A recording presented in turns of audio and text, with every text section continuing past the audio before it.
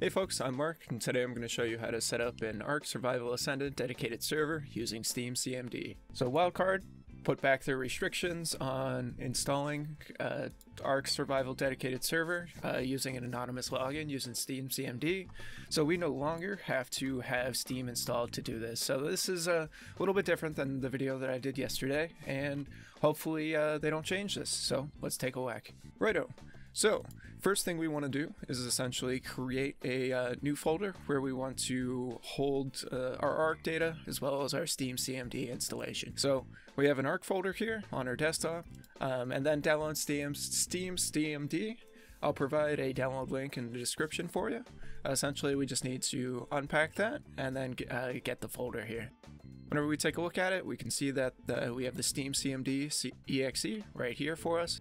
So let's go back a little bit and then create a new text file. Actually, before we do that, let's head up into View and make sure that our file name extensions is turned on. So that's clicked for me. Make sure that's clicked. Yep. Then we'll go into here, create a new text document. I'm gonna call this update ARK-ASCENDED. And then we're gonna get rid of the .txt at the end. We'll change that to .bat to update it to a batch file.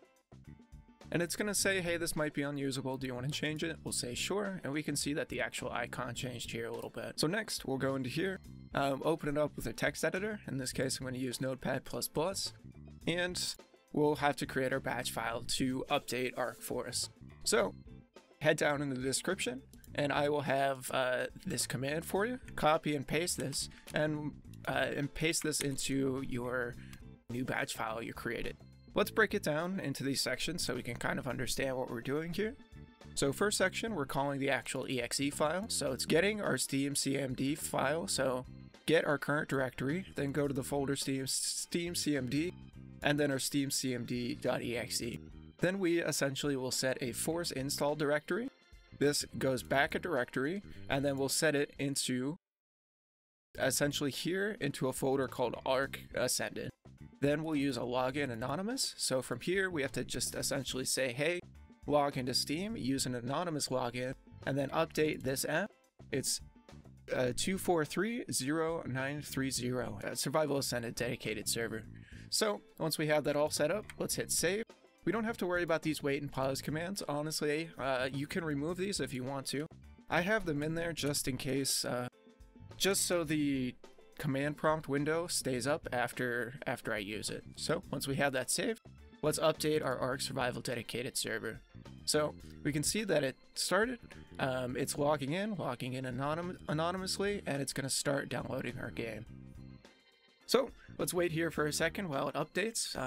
It essentially goes through, takes a while to download, so let's hang out for a second. It takes maybe 5-10 minutes to update, and we'll be back. Righto, so once that's finished, we should see success app, whatever our app number is, fully installed. So from here, we can head back into our ARK directory, and then let's create another batch file, essentially, to run it. So let's call this start_asa, get rid of the .txt, update that to .bat, open that, same deal. And same deal, down in our description, copy and paste essentially our start command here. So we'll call start, paste this in here, and then let's break it down. So it's essentially saying, hey, start, and then pointing to our server directory. So before we even go into this, let's take a look and see. So if we head back into our ARK-ASCENDED, or into our ARK folder, we should see an ARK-ASCENDED folder here. Head into that, and now we should see essentially a bunch of different files here. Head into ShooterGame, Binaries, Win64, and now we should see our ArkAscendedServer.exe. Let's head up to here and copy this whole directory. So the C users to our desktop to the ArkAscended Win64. And essentially, I'm just going to paste that into this first section. Paste that in here. Make sure there's no extra slashes. So it's pointing to our ArkAscended.exe server. Then our next section says we're running the island. It's running a listening server. We don't have to worry about that. And then we can update the name of our session to whatever. Let's just update this to my name. And then if we want a server password, we can add this as well. Let's just keep this the way that it is. And then same with our if we want a server password, we can do this. We'll just put in, you know, server password. Server password. Nothing too wild. And then in terms of ports, let's set our port to 7777 and our query port to 27015. And then if we want to disable BattleEye, we can do that as well as set our MaxPlayers. Then from here, let's save it. So cool, that's all finished. Now we should be able to start it.